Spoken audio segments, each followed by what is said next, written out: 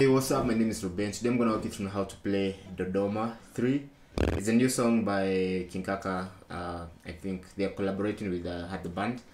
Well, as always, if you have a song that you want me to do a tutorial on, let me know in the comment area. If you learn from this tutorial, leave a thumbs up, and if you're new here, subscribe and also hit that notification bell so that you're always notified whenever I upload a tutorial. So without wasting any more time, let's kick off right after this.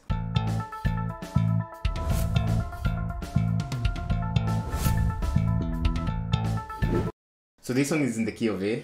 The progression is 1, 3, 4, and 5. So the 1 is an A major chord. The 3 is C minor chord. The 4 is D chord, and the 5 is an E chord. So you're gonna play those chords from start to end. The progression is redundant for the verses, the spoken part, and the chorus everywhere. So you can either decide to play it with bar chords, or you can play with open chords. So open chords, the A will be here, of course. The C minor will remain where it is, and then the D chord there, E. So A, my pointer finger, I am barring string 2, 3, and 4 on the second fret with my pointer finger. So that's A chord. C minor chord, my pointer finger is on fret number 4, barring string 1, 2, 3, and 4, and 5. My middle finger is on string number 2 on the 5th fret, ring finger playing string number 4 on the 6th fret, and my small finger here playing string number 3 on the 6th fret.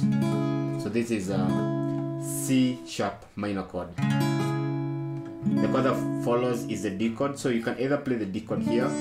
So my middle finger string number 1 on the 2nd fret, pointer finger string number 3 on the 2nd fret, and my ring finger string number 2 on the 3rd fret. So that's D.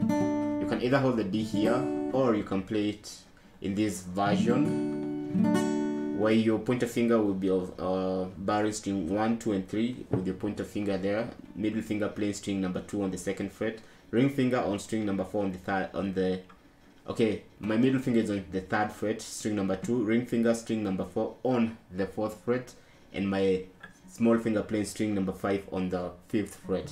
So that's D chord. And then finally E chord. So E, open E chord, pointer finger string number 3 on the 1st fret, middle finger playing string number 5 on the 2nd fret, and my ring finger playing string number 4 on the 2nd fret. So that's E major chord. So all together, A, C sharp minor, D, E.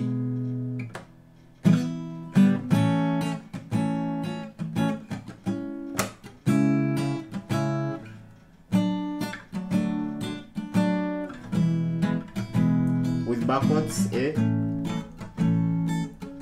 C sharp, D, E. So ideally that's how you gotta play the song. You can also pick